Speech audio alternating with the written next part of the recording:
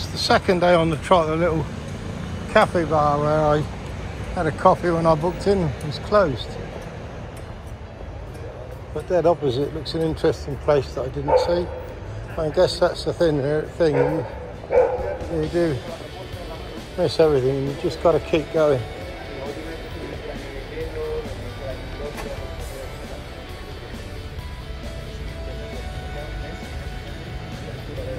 Looks lovely.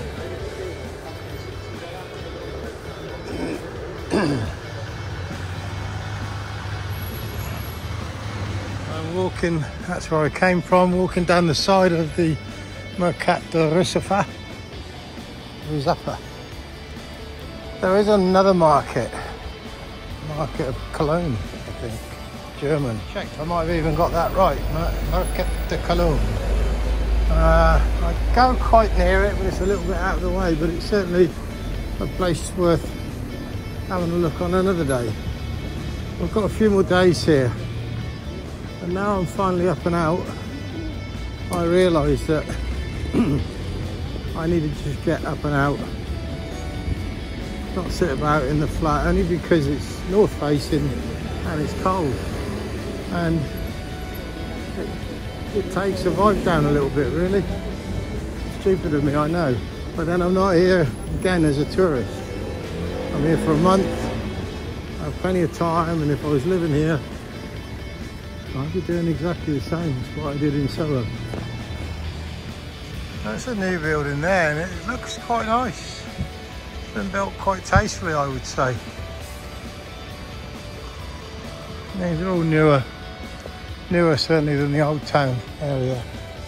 So coming out and going backwards from my apartment, yeah, it's quite nice. There's a little bit of Thailand at the end of the street before I bear right.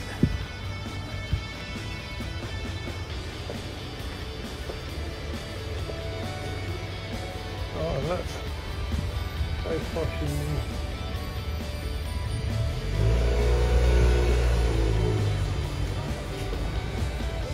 Pad Thai, €8.90. Curry noodles.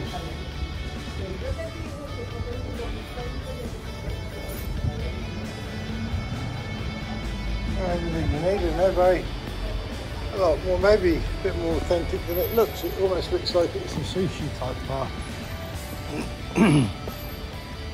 Anyway, turning right. First thing you see is more beautiful stonework. Looks like it's a church. San Bartholomew, San Miguel. That's all quite new, Mike. The old electric bikes and electric scooters. People are looking at them there. Not for me. So I go down here 0.2 of a mile, and then I'll be very close to where the dry water bed park is, and a very famous area that everyone visually sees in Valencia. Perfect.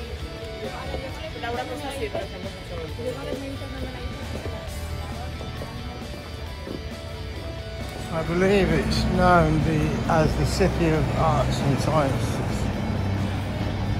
Yes, I had a Google of that because it's such a big area, and there's no point me getting it totally wrong. I'd rather not even say what it is, just go and show you and find out later. But it's the City of Arts and Sciences, which is on the old dry riverbed, I believe, which runs all the way around the back of the city. Something like that. Yeah. Oh yes, I'm close. Traffic lights are changing, so I got my wits about me. Nothing coming up that way. Oh, I'm not going to go for it. Should have done. Could have done. If I was 20 years younger. So look what's over there.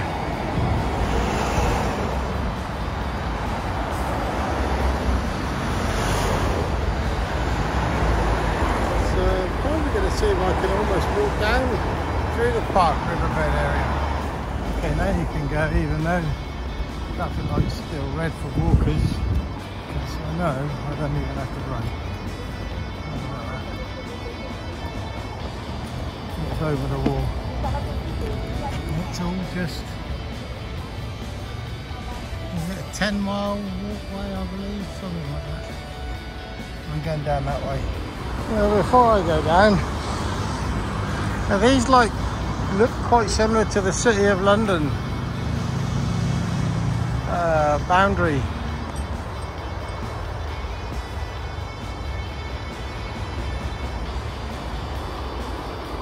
I'm going to go down on the other side of the wall. I'm slightly walking backwards. Look at that, it's a skate park, I think. It just slides for kids. No, it's a slide park for kids.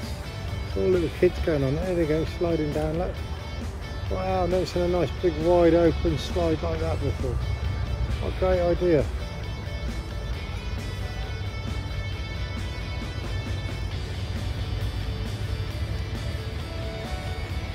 But, you know, it's not a kid, it's going down with the other little kid.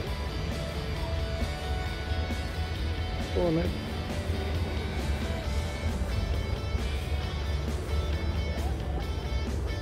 There's that.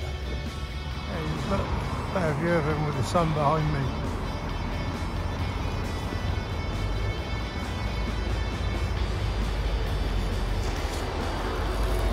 And you've got fitness things going on over there. Yeah, oh, this is the old riverbed wall.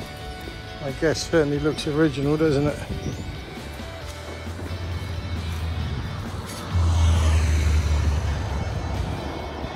Interesting. So I probably should have gone down the bridge where I saw, but I assumed there'd be another way down the other side of that big road, and there wasn't. It's not much different walking on this road near the cars. Well, I suppose there is a difference, but equally nice. In fact, down there it looks a little bit shady at times, whereas here it's lovely and warm.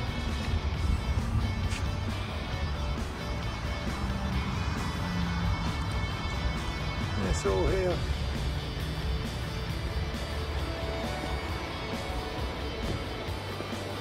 Yeah, I reckon it would probably be more expensive to rent here.